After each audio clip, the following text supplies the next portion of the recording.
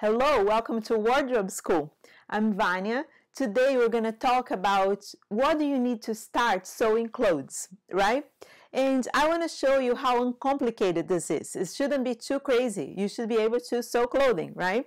I'm going to talk about two parts. One part is going to be about sewing for yourself, and then the other, sewing clothes for yourself, and then the other part is going to be talking about, sewing clothes to sell.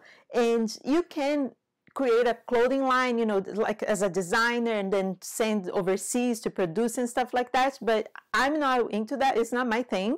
Okay, I'm really into like the handmade, and you could start from what I'm going to talk to you about and then you move on and grow to do more. But I'm really into the sustainable way to make clothes, recycled and all of that. So that's what we're going to talk about. Okay, so just so you know, I want to talk more about this because I want to encourage more people to create their own lines, their own clothing, make clothes to sell to real people from real people. So this is something that I'm going to do more and more. And like, if you're interested, stay with me because this is my goal to, really spread this, because I did it, I started a brand years ago and I started from zero. I actually started a few times from zero, and it's totally possible. So, if you have the will, you can do it. And I think it's such a great thing for the world, and, especially for America, how we can do that and just make small businesses, small brands,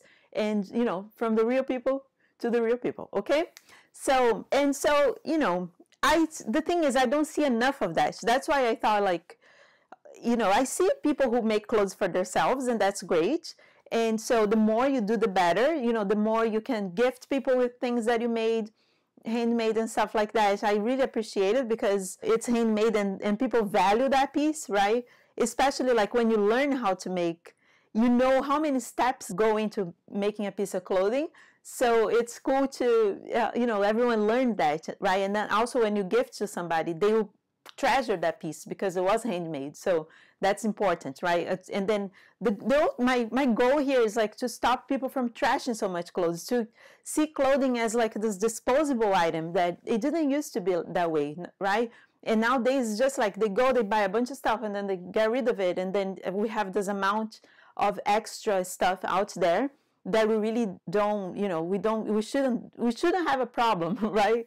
Back in the day, they were like they didn't have enough stuff, they didn't have enough clothing, and now we have way too much, we don't know what to do with it. So my idea is like to make, bring fashion back to our own hands, okay? I used to have an assistant that she was like very creative. She wouldn't talk much. It was a girl that she was very quiet. She helped me with sewing in the studio, and she was very creative, and she made her own line of stuff. And it was super cool. And that's an idea for you. You can create a line with just a few pieces, right? You don't need to make a whole line of clothing. Like if you want to make, and I'm going to show at the end of this video, I'm going to show you like ideas that if I was to start today, what kind of garments I would make. Or even for myself, what kind of garments I make, because, I just, how I like to keep it easy, right? And so that girl is a great example because she just made like a few pieces and they were all one of a kind, but they kind of like had the same like cut, right? So she would probably, for instance, she would make leggings and then she would use like different patterns, prints and stuff, but like the cut was the same. And then she sold on Etsy, or she would do like those nice, it was kind of like a sweatshirt, but kind of like with a cool style. And she would pick like cool fabrics. She also worked with vintage fabrics. And then she had those like very cool pieces that she would sell on Etsy.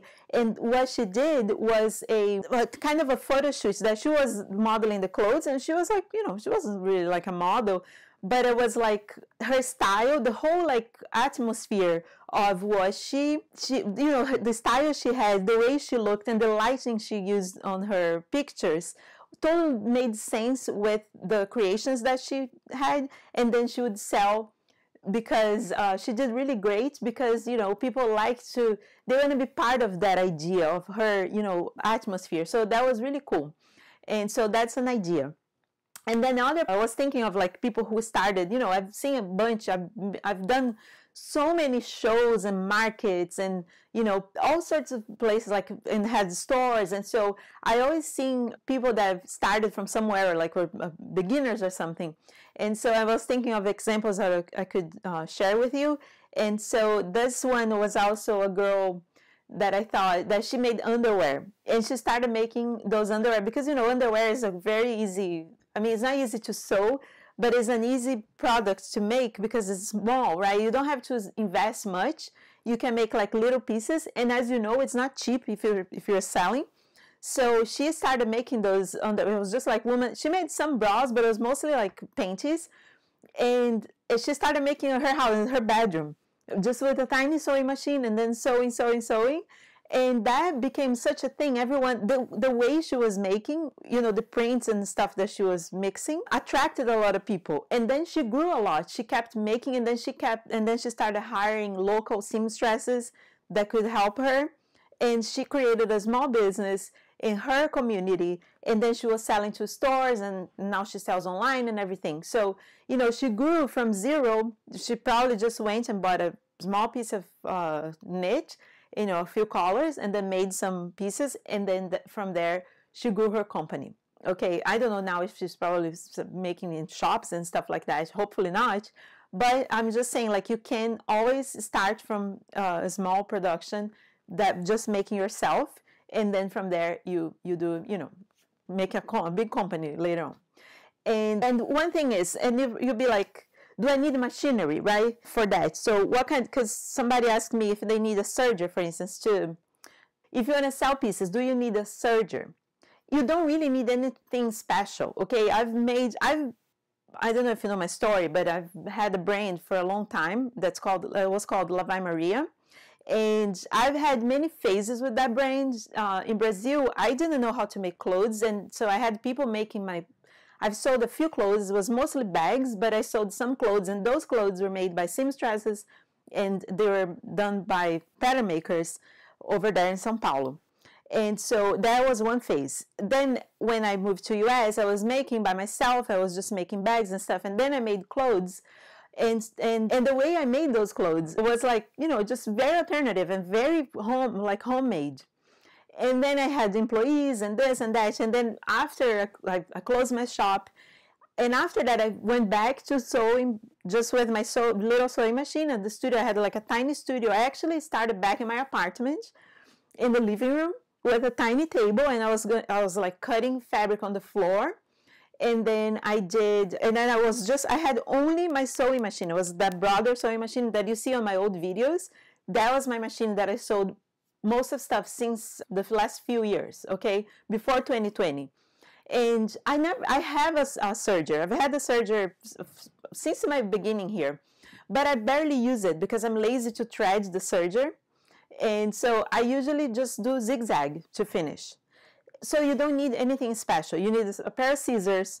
You need a sewing machine that works. Hopefully it will do zigzag. Some machines don't do zigzag. I've had like a commercial one years ago that didn't even have a reverse. It was just straight stitch. It was an awesome like old Singer that somebody gave it to me, I think. And so it didn't do zigzag or nothing special. It only did straight stitch, and it wouldn't even do reverse. So I used that machine a lot because it was strong. So I made like heavy bags, and, you know, I worked with like heavy materials and stuff. You can do it, okay? I encourage you to really get started, make stuff for yourself. If you're like, I don't want to sell anything, great. Just make it for yourself and make it for your friends, okay? And you don't need anything special. So, and then you're like, but do I need a fashion degree? No, you don't need a fashion degree to start making clothing, okay? You can have ideas from the streets, from the magazines, from the movies. Sometimes you have a certain style you like. I like vintage from the 90s and 2000s sort of. I also like from the 50s and back, old, like really old fashioned, you know, from the 30s, from the 40s. Like, I like those nice dresses and stuff. And so that's stuff I like. But, you know, you might like the 60s. You might like a current, whatever is now, that it's like kind of a mix of a bunch of stuff, you know, colorful, like loose silhouettes. You might like sweatshirts, sweatpants, you know, just make things you like. you don't want to start from lingerie, for instance. I gave you the idea of the girl who started making underwear. But if you're not used to sewing a lot, so I recommend you to not start from stretchy fabrics. You probably heard me saying that before. But you can always like make a shirt, make a simple shirt. Do you need to be a pro seamstress? No, you absolutely don't need to be a pro seamstress. Don't compare yourself to anyone, and please don't compare yourself to me, because if each of us is in one, each of us have a story, and you have your experience and you have your vision, right? I'm sure like I might know more about certain things in sewing, but you might know more than me in other things. And there's definitely people who know way more than I do. For instance, pattern making, I'm not like a pattern maker, but I make it work that works for me. It always worked for me the way I do. And you might find a way that works for you, right? So what do you really need? You need an idea, and you need a will, if you want to do it, and like an idea you need one idea to start, really. So, and you need some fabric and a sewing machine, right? So fabric, scissors, sewing machine, thread, and an idea. And then you can make something. And the minute you make a piece of clothing that you dress yourself or you dress somebody, it's like really like a breakthrough, because you get encouraged to do more, okay? So that's why you need to start. You don't need anything crazy or special or anything, okay? I just encourage you to really go ahead and start. And then like, what do you need to, let's like break down to like between what it's required if you're sewing for yourself and what's required if you want to do as a business, right? And one thing I want to touch, because somebody asked me about, how about sewing by hand? Can I do things by hand? You absolutely can, especially if it's for yourself. Like, I don't ever sew anything by hand because I don't have time, right? I'm always like rushing to, like, because I have to deliver, I do custom orders, I do markets, I do online, I sell online and stuff. So to me, like, the fastest I can do that, I can make it work for me, and then that's how I make a living, right? But if you're making something for yourself, it's like knitting. Like my mother, she loves crochet and knitting, and she's fast. She can knit something very fast, but it takes way longer for you to knit something than when you're just sewing something, because you can make a piece like in a half an hour. Depends on your skill, but you can make a very simple piece in under an hour, and I don't think you can knit something in under an hour. So if you are knitting, or if you're sewing for yourself, I would say yes, do by hand, because you can really construct a piece and make like you can make beautiful appliques, and then sew and then finish something nice that, I don't know, if I was to sell something that I sewed by hand, it would be $1 million, because it takes so long. It's so much dedication, right? So that's something, talking about sewing by hand. I just wanted to touch on that because somebody asked me. And so now let's break down between what you need when it comes to sewing for yourself and when it comes to sewing clothes to sell, right? For yourself, really just need a simple pattern. What you should not do is to go for a crazy pattern. And I know everyone's obsessed with patterns. I am too. I love especially vintage patterns. And there are different ones, right? There are some ones that are simple. It's just like a simple cut. Is like, for instance, a dress is like front, back, and the sleeves, and then might be one zipper, and you're good to go. That's the dress, okay? Or sometimes it's even like some that you just like slip on, okay? And then there are the crazy patterns with many, many pieces, and then it's like a puzzle. If you're new, I don't recommend you to start from those patterns, the ones with a lot of pieces, because there are two important reasons for that I never recommend this. One is like, you don't really learn because you're trying to put a puzzle together and it's so complicated. I mean, you do learn, but you don't visualize like the simple. Remember how we were talking about discomplicating, right? Or uncomplicated, like I said. I don't even know if this word exists, but like, if you want to make not complicated, your goal is to make something that you can visualize it and you understand what it is. That's how I teach in my course. Like, you make a shirt, so I want you to see what is that part. So that's the front. So you look at the front and you recognize that's the front of the shirt. You look at the sleeve and you recognize this is a sleeve, and that's the front of the sleeve, and that's the back of the sleeve. When you know that, you're ready to move on to more complicated projects, But you don't want to start from the complicated projects. One reason is because you don't learn much, and the second reason is you're going to give up. I've given up. I've seen many people giving up because it gets too complicated and our brain just doesn't want to deal with complicated things. We want to go for the easy things. And so if you're here trying to sew something and then somebody calls you to do something easier, you're going to go do the easiest thing and not finish the complicated pattern you started. So what can you sew? You can choose a node pattern that is, or a commercial pattern that is simple, and you might find just there's millions, right, that you can find out there. Or you can copy one of your clothes.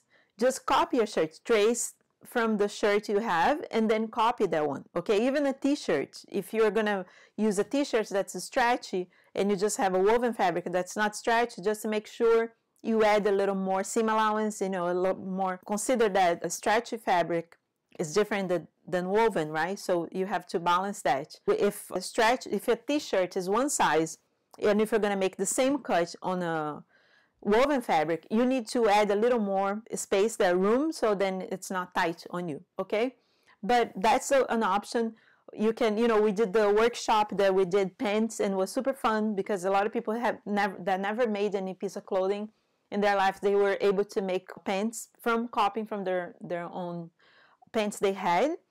And so, and the other thing is those new, how can I say that? But it's like contemporary patterns that you find online, those that you download the PDF. There's a bunch of out there on Etsy and on the people's websites and stuff. You can find simple patterns that is like a boxy shirt or just a simple skirt that you can make, and then you make a pattern and you make a garment, and then you're happy. So that's a way for you to start if you're sewing for yourself.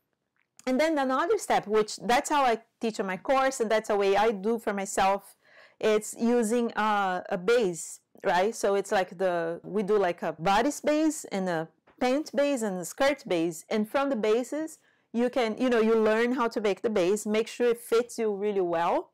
And from there, you create new designs. But this is how fashion works, basically. Like you just do a base pattern, and then you create different sizes and different designs from that base, making sure the base fits before you even alter anything, all right? So those are ideas for you if you're gonna sew for yourself. Now, if you wanna start a business, and I know a lot about that because I've started a business many times, I can tell you that you don't wanna start from, at least that's not how, I've seen people doing that, and it usually doesn't go well. It's how you just be like, I'm gonna start a fashion line, and then you make 12 items on, in the collection, or you design 12 items and you want to produce those items. Either if you're producing for yourself, like sewing yourself, or if you have help, I think that's a mistake because it's too much investment and you don't know if those are going to sell. You don't know if those pieces are going to, how the public is going to accept that. So in a marketing way, and also like, from experience, I know that you need to test your market. You need to see if those customers that you have are like what you're creating, right? If they like the material you're using, if they like, the cuts that you have. Sometimes like we'll try to, me for instance, when I moved here, I'm from Brazil and I moved to the US, and the body, how our body is made is different, okay? Like my torso is shorter than, I know there's petite people here as well, but most Americans have like a much bigger torso than me. So if I make clothes for my size, it's not going to fit most of my customers here. Then I always have to consider that. You always have to understand what is going to serve your customer. And to find that out, you don't want to have like a collection of like 12 designs that each one is going to have 8 different sizes, and then you end up with a big amount of clothes that maybe people are not going to like it. You might make a way that people like, but not necessarily. So I would say, try making a few pieces, and also think who is your customer, for who you want to sell, because it's different if you want to sell for 15-year-old girls or if you want to serve like 45-year-old girls or men, or it's different, right? So you need to know. And also style, is it for business or is it for, you know, students, or what kind of customer are you trying to serve? Because people have different tastes and different lifestyles that you want to serve them well, right? So I would say, honestly, and I'm going to show you the pieces that I would do now. If I was going to start today, I would say to you, you know, do 2 or 3 designs. They're easy to fit. You don't want to make like too. I know you might have a style that you want to do that specific, that is tight and like fitted, but the more fitted you make a garment, the hardest is to fit people, or to fit different people. So I would make like a more like loose style, and then that fits more people. And then you can test small, you know, slowly, and then you just enter like 2 to 3 pieces, and then you go and show your friends and try on your frames, and then you show to people. And then if there's a market that you can join, or you're somewhere, you know, a long time ago, when I first started selling in Brooklyn, and I was not selling clothes yet, I was just observing like what people were selling.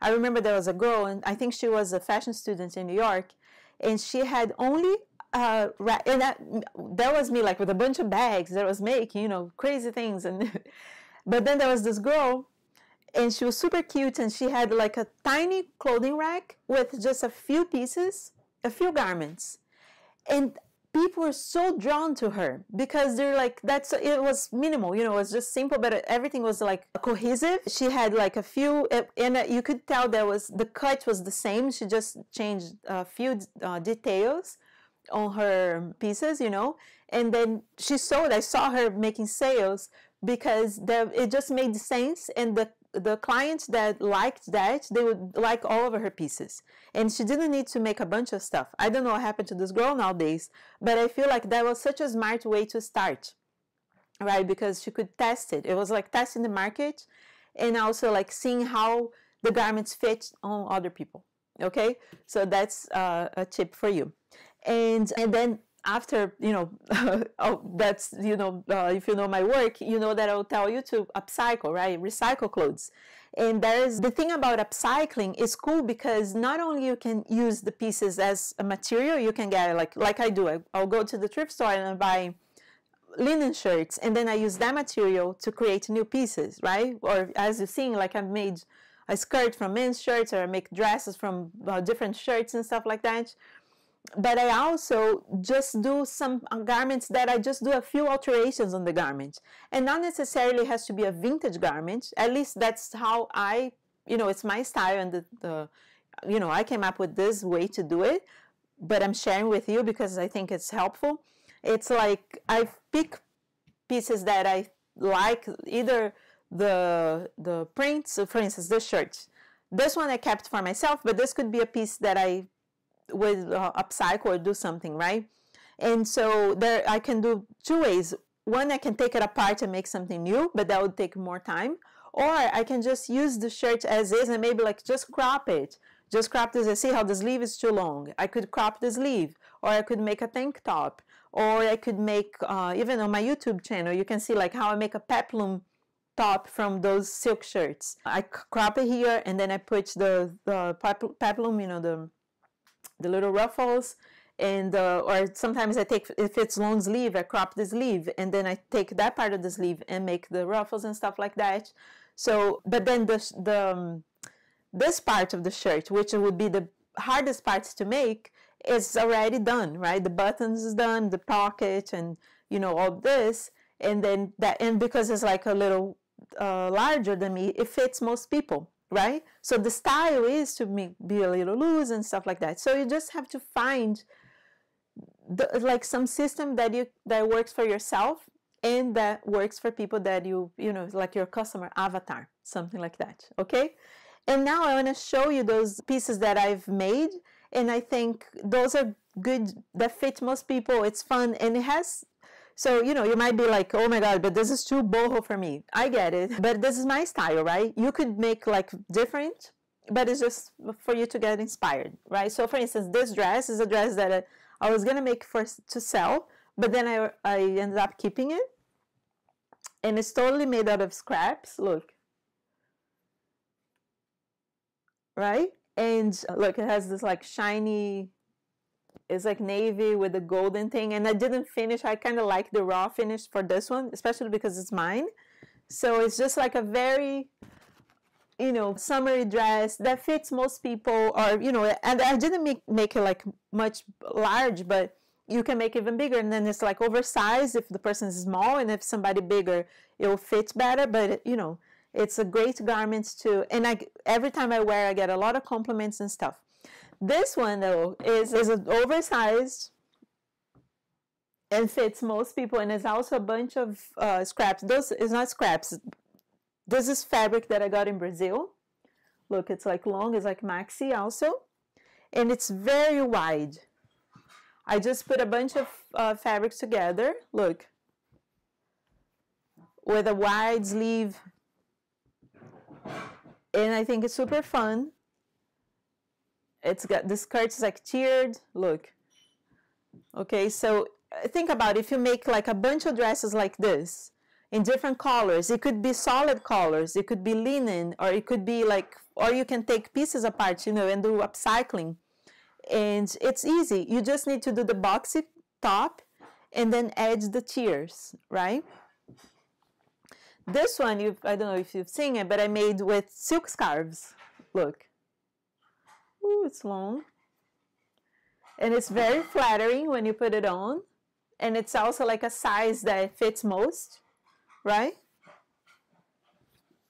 And like I use scarves, but you could use fabric. It doesn't need to be silk. It could be other, you know, or you can take pieces apart.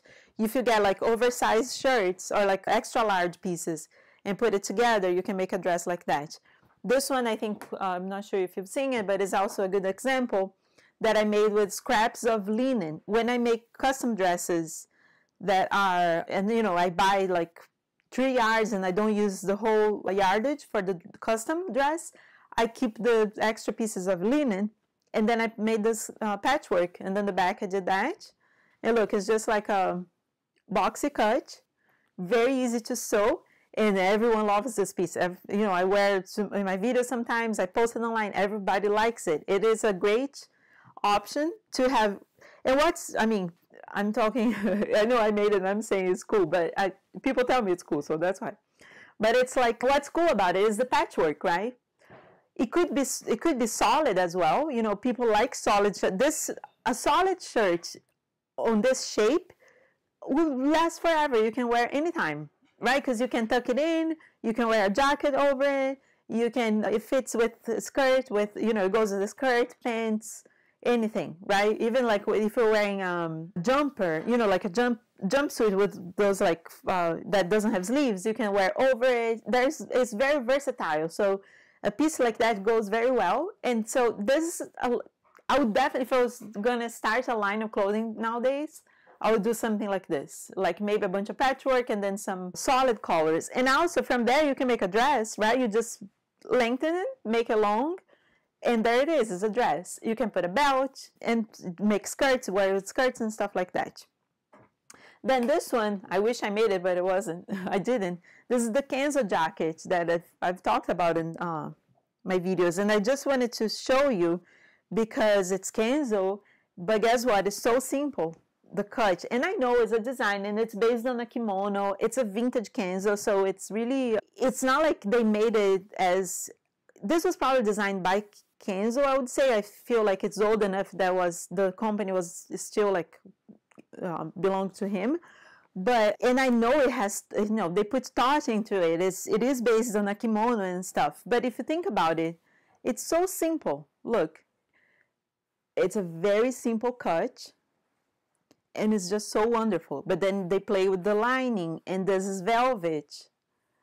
Look, I need to fix it because it was look, it has this like defects here.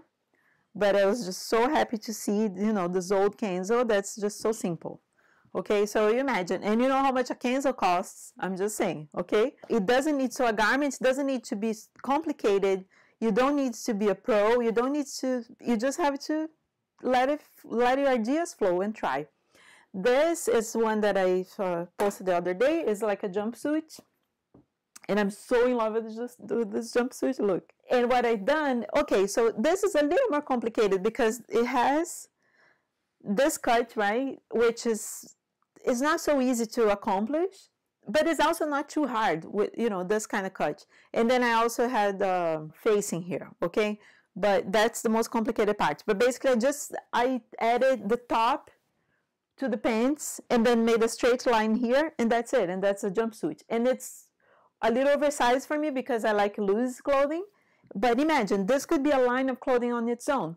And that's what I was saying, like you can do a couple cuts, a couple designs, and then make different colors, and then you master that one. You know, I wore this and there's a little too open here for me, but you know, if I keep making different new ones, I'll master this cut, and then I could make patchwork, I can make in silk, I can add a sleeve, I can add pockets, make different colors, okay, and that could be a line of jumpsuits on its own, right? And then the last one is this dress that I didn't finish yet, but look, it's just so simple. It's like an A-line dress, right? And if you have a base dress, like a base shirt, a sloper, right? You can just open the line. I mean, you just trace a line from the arms right here down, like in an A design like that, and there you have a dress. Okay, and it's so simple. And then what I did, as I always say, I play with the materials, right? So this is like this old tablecloth. It's a print. Look, it's an old print. And then it's a cool dress, like for summer. I can put a belt. And I think this actually has a pocket that I cut it somewhere in my stuff. I have to add the pocket. But I was just anxious to finish, and I closed without the pocket. Okay, so yeah, those are ideas that you can accomplish like very fast, right? You can now go to your sewing machine and try, make a piece, make a garment, take a shirt of yours. You can, for instance, to make a dress like this, you take a tank top that you have at your house, trace it on the paper, turn it inside out, place it on the table with a paper underneath, trace that, copy it, and then just lengthen, you know, go longer. And there you have a dress. And then you try on a piece of fabric that's not expensive. You can use an old sheet or any other old fabric that you have at the house. And so try it on and see how it looks. Try on somebody else and see how it looks. And then you have a garment. And from that, and like, look, it's never perfect the first time. But it doesn't matter if it's not perfect. Nothing's perfect, right? Even like sometimes we buy expensive clothing and they don't fit us perfect, or they have issues and stuff. So it's okay if what you make is not perfect. Just try, make one, and then from there you can make it better. And I promise you're going to feel really good about it. All right? So I hope this helps. If you know people that would like this video, please share with them. And I'll see you in the next video. If you have any questions, please leave the questions below or send me a message on Instagram. And I'll see you next time. Okay?